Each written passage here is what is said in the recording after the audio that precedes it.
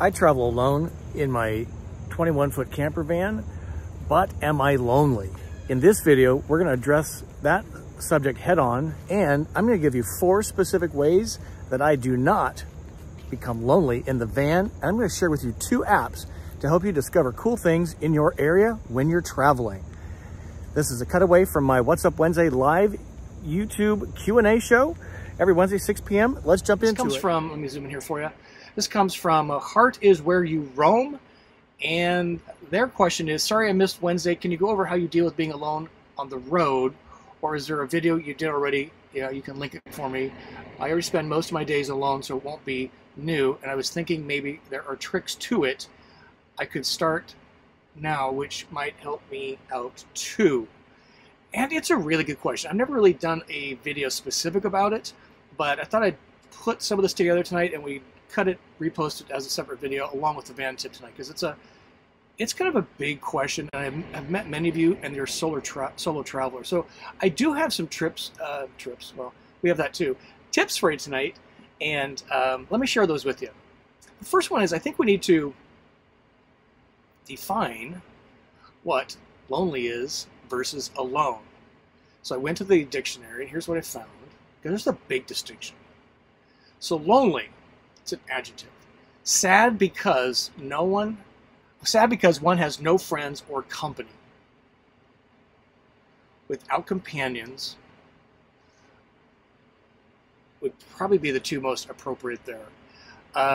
Sad that I don't have friends. I got all of you. I got so many friends I don't know what to do with. It's so amazing because of this whole experience. So that is what lonely is. Ready for the next one? Sad because no one has friends. I just love that. Alone. Having no one else present. On one's own. And if you think about that from an emotional standpoint, that's a big distinction, ladies and gentlemen. So I kind of choose to be alone. And let me kind of describe this a little bit for you and give you a couple of tips. I think you're going to like this. Oh, how long we got to go? So I frankly am a workaholic. I probably put in 60, 70 hours a week, maybe more than that. I don't know. I am completely absorbed by my YouTube channel and the brand work I do for Volta and Embassy RV. So I have very little time to be feeling sorry for myself and lonely because I got so much stuff to do. I don't have enough hours in the day. You're like, wah, wah, wah. Everybody else has the same problem. Yeah, I get it. So there's viewer comments.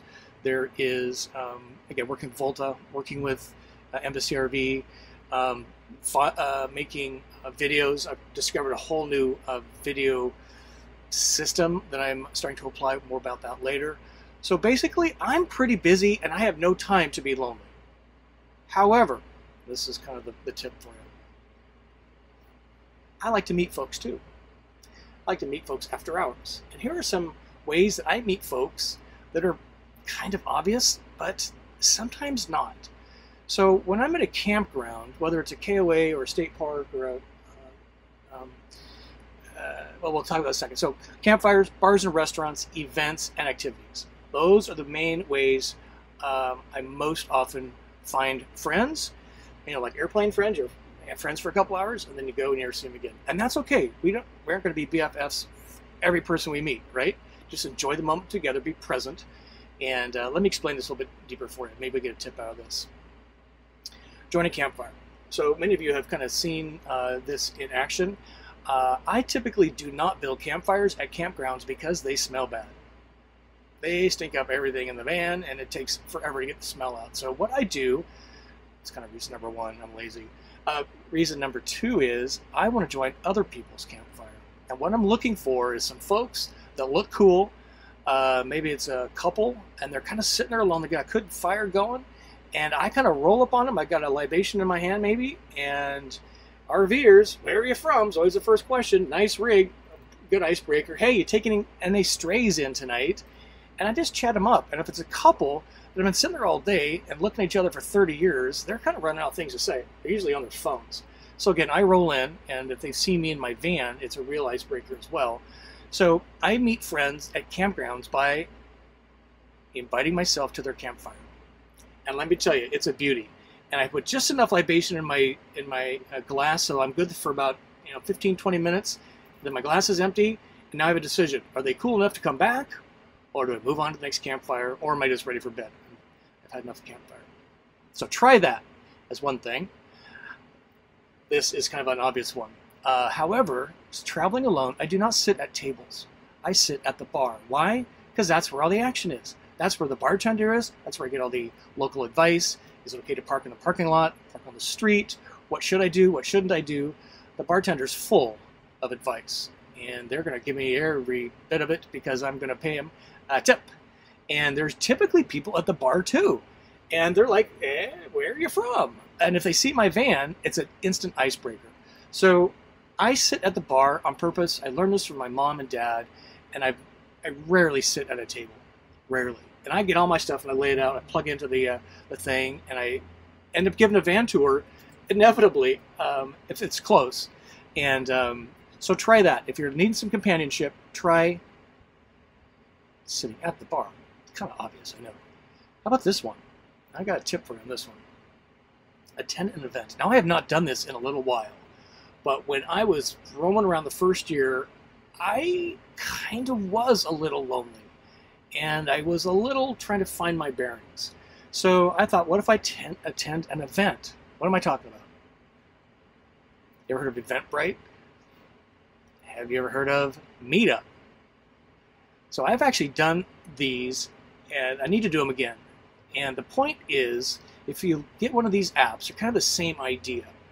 And you could find a group of people like-minded with a topic you're interested in, a point of interest, and you can go meet up, join their event. It's either free or it's a very small dollar amount. Let me zoom in here so you can see this. And let me tell you about one I did through MeetUp. So this is this is Ypsilanti, where I just came from in Michigan. So I kind of scroll through. I'm kind of the arts and culture guy, the history guy, astronomy. So here I typed in kind of old. Here's first Friday poetry night. Now that actually sounds kind of interesting. If I am in Ypsilanti on Friday, I may well go to this because I'm going to meet some cool people. I'm going to hear some interesting stuff. I'm going to make some, single serving friends and be gone. This one, let me zoom in here for you. Same idea. Here's the categories. I'm not worried about career and business, but certainly not interested in dancing. I fall over. But hobbies and passions, community environments, arts and culture usually gets my attention. And then here there's make a mug. Now, wouldn't that be fun to go make a mug as part of a Saturday afternoon, just something completely random, make a few friends? And I have done this. I've done this, I can't remember what it was. I can't even remember. I just wanted to do something different. And I used MeetUp, and I went to a Seattle Seahawks game at a bar. And they had a Seattle Seahawks. They were all Seattle transplants. It was in California, I think it was. And I showed up, and that's where I learned not to go to sports events because I'm the world's worst sports. I'm a big sports boob. I know nothing about it. Baseball's this thing, right? Yeah. So showing up with a bunch of Seahawks nuts, we didn't really click. So good lesson learned there. But it was a lot of fun. We talked about Seattle, and I felt, at least for a little while, I had a little camaraderie until I kind of got bored with the Seahawk maniacs, and I excused myself. But if looking for things to do on the road, we're surrounded by people. We're surrounded by things. Give that a try. Campgrounds, KOAs in particular, do fun things on the weekends. The KOA I just came from, they had a karaoke night, they had a DJ night, you go dancing, they have bingo, they got stuff for kids. And if you have not been to a libation-heavy bingo game at a campground, you have not lived, ladies and gentlemen. I have had some of the best experiences playing bingo. Even I can keep up with that game. And keeping up the seniors, man. They got 5 cards wide, and they're 2 deep, and I'm like, what? What? B9? It's so much fun. So that's one way to meet some folks. You can sneak a libation in, or just a soda pop. Not everything needs to have a libation, but it helps. How about this? Live music. I've had so many cool experiences forcing myself to get out of the van and joining a live music event. What you're looking at here, let me zoom in for you. And then we're going to say hi to a bunch of folks. We've got a great group in here tonight. live music. I love live music. I love seeing artists. I love seeing passion. This was country western in particular. This was in Amarillo. It was a rooftop bar. There was no reservation, just kind of showed up. I said, hey, I'm a solo guy. Put me at a table and put other solo people with me. So I'm instantly trying to create a group around me, right? This cat in the hat there at the table was a huge fan and friend of the guy in the baseball cap. He was the singer, Scotty Walker, I want to say, I can't remember. But they knew each other. He introduced me, got my picture taken with him clearly.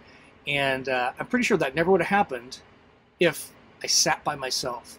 So put me at a table, join others, can join me, and it's a community event, right?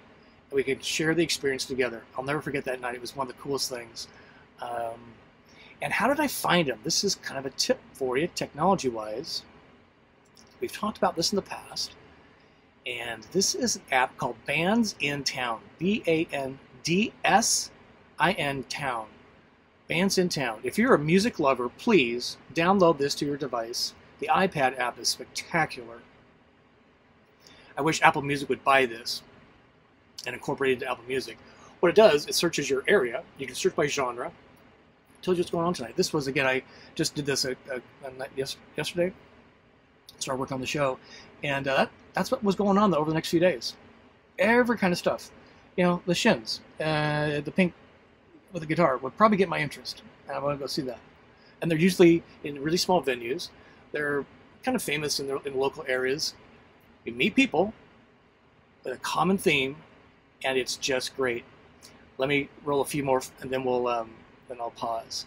So, using the same app, Bands in Town, last October, I was in Las Vegas doing some Volta business, and I discovered that. Are you ready for this?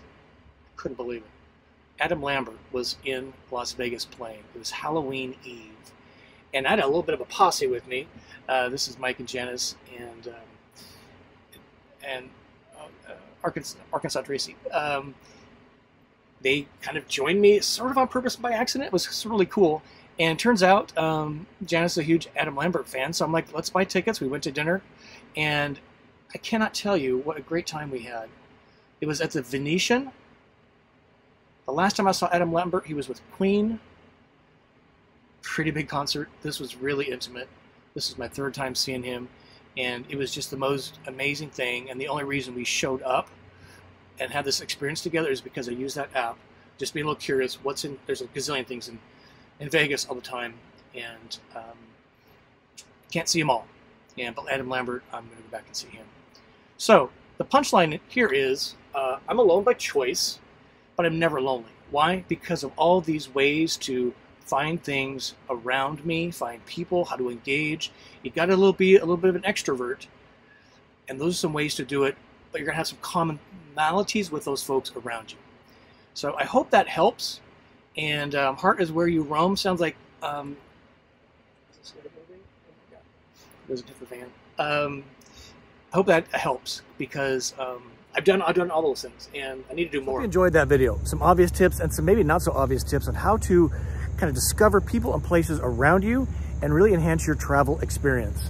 Whether you're traveling as a couple or traveling as a solo, maybe even just part-time because one spouse wants to stay home, I think there's some ways that we can just increase our human experience while doing our travel experience. If we're meeting for the first time, howdy, my name is Scott. Just appreciate you watching the video and being part of the Go Small, Live Large community. Until we see you soon, I wish you to journey on and peace be with you. See you soon.